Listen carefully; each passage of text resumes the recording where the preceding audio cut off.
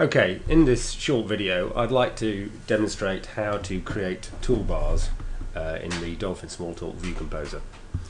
So we have the View Composer open here. Let's create a new shell view and let us put in a toolbar from the toolbox.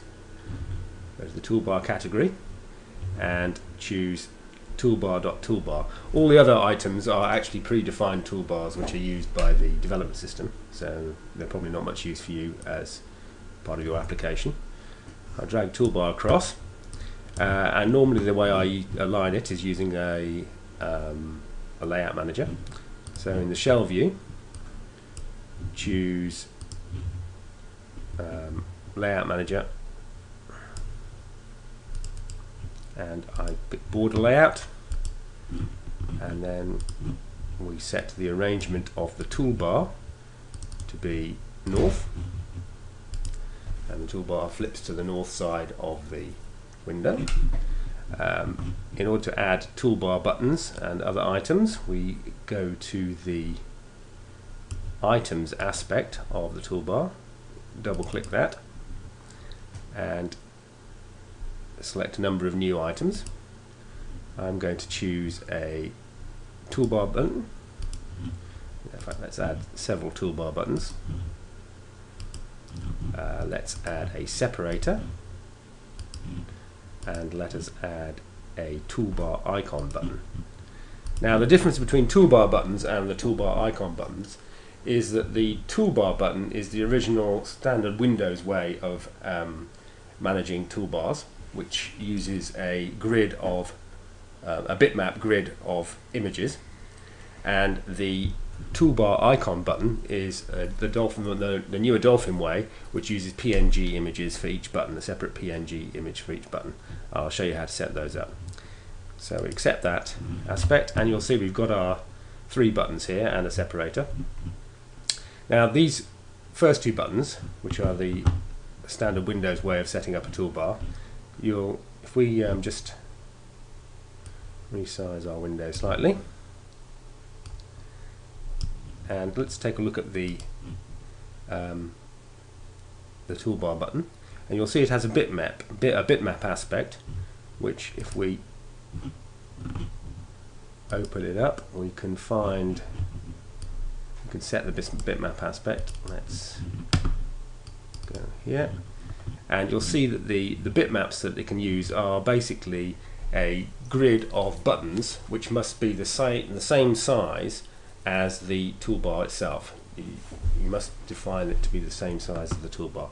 So our current toolbar is using 16 by 16 buttons, so we can use any bitmap which has a grid of 16 by 16 images. So let's choose this one here, and then you have to specify the bitmap index inside that bitmap that you want to use. So if we just go back to that again, you'll see that let's use the first and the second images.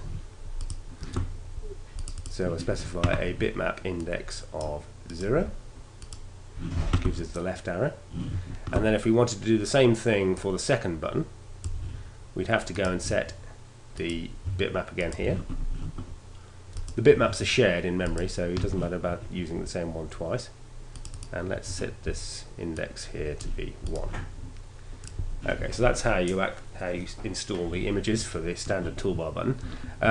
When you want to specify the command, you expand the command description aspect, and you can then choose the command that gets sent to the window. So for example here we could send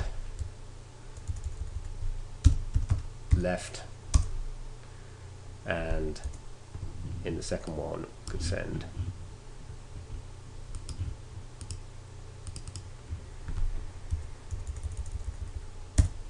right. Similarly, we can specify tooltips here to be used when the mouse hovers over the button. Now that's all very well, but these are slightly inflexible, these toolbar buttons, because if you change the size of the toolbar, you'll have to provide a different bitmap.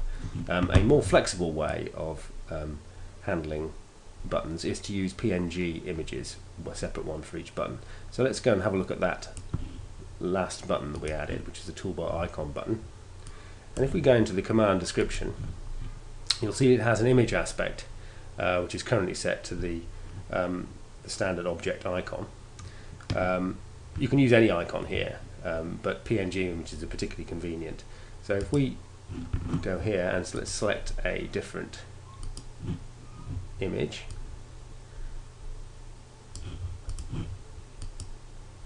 and I have a 48 by 48 PNG image here. So let's choose that, and you'll see that's installed that in that button. And similarly, we can specify the command same way we did before.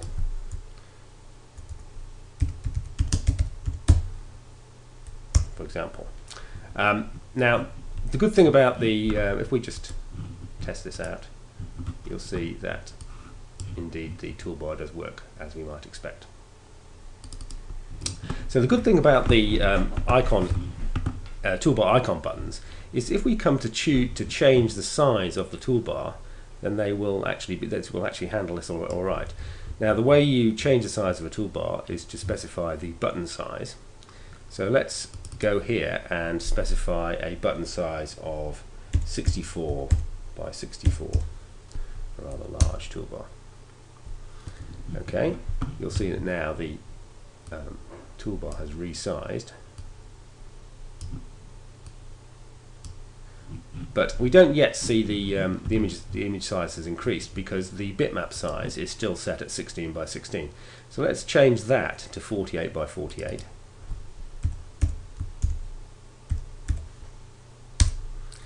And now you see that the toolbar icon button has actually correctly resized, but the first two buttons have not, because they are expecting the bitmap is expecting it to be used as a 16 by 16 image.